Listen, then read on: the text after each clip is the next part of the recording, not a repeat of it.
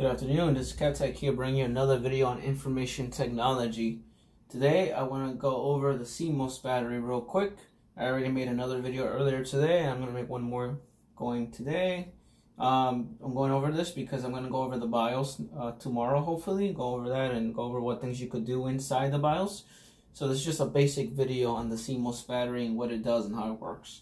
So, anyone knows what a Cmos battery is? It's basically a battery that looks like a circle.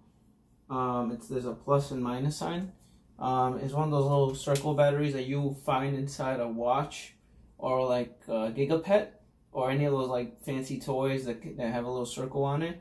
Sometimes some weight scales will have it as well. The Cmos battery will be located inside the motherboard, usually in the north or the south bridge of the motherboard. It would be in a laptop or in a desktop PC. These batteries are important because they manage your BIOS settings. So if you change any BIOS settings or you change the date and time, it will manage that. So it's important to know that the date and time is really important because Microsoft emphasizes date and time, because if you don't have the correct date and time, if it says 2017, 2016, you'll probably get a certificate error or security error on your Internet Explorer browser, i.e. Chrome. So it will affect your network. Your network is not going to work. Your internet will not work whatsoever. Cmos battery is also related as a non-volatile battery. You could do a Cmos reset if you have a password in the BIOS. If someone put an administrator password on the BIOS and you cannot get into that computer or that laptop, and if you want to do a BIOS password reset, the easiest way to do it would be grabbing the battery, the circle battery, taking it out and putting it back in. And then that's how you'll reset your BIOS password. If it's an encryption password, you cannot do that. The only way you could reset a BIOS password is by taking out the battery. Inside the BIOS settings, that's the only way that's the only thing you could reset. You can't reset like McAfee encryption keys or any the other stuff, because that's actually embedded on the hard drive, so you can't really do that. Or BitLocker, you can't do any of those other things. But a Cmos battery is important because it manages the date and time, it manages your BIOS settings. If you make any changes in the BIOS, like you add a password, you change the boot sequence, you change UEFI, you change SATA, ACHI, you enable Pixie Boot and all these other things, and the settings are not saving, it's probably because your BIOS is corrupted.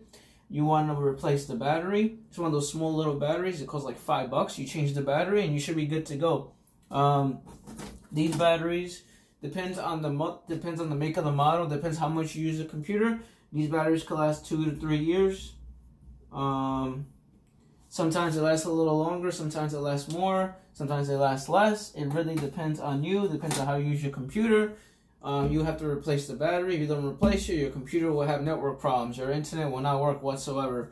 I had this issue with someone, their laptop wasn't working. I changed the date and time.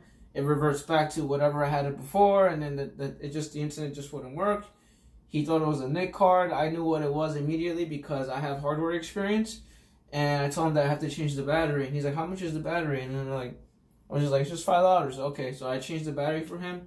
And I charged him like $40. Quick, easy fix to make money. If anyone has this issue that you know with their laptop or desktop, it's an easy fix. You just take the battery out, replace it, pop it out with a flathead, take it out, put it back in, and then you should be on your way. And you should be good to go after that. And with that being said, that's about it. I just wanted to go over this real quick. I am going to go over the BIOS at some point tomorrow, and I wanted to make this video so everyone understands what a Cmos battery is and how it relates to the BIOS. I hope everyone has a great day. Rate, comment, subscribe. Greatly appreciate it. Give me that thumbs up. Make that thumbs up blue for me. I greatly appreciate it, and happy Saturday, and take care. Bye.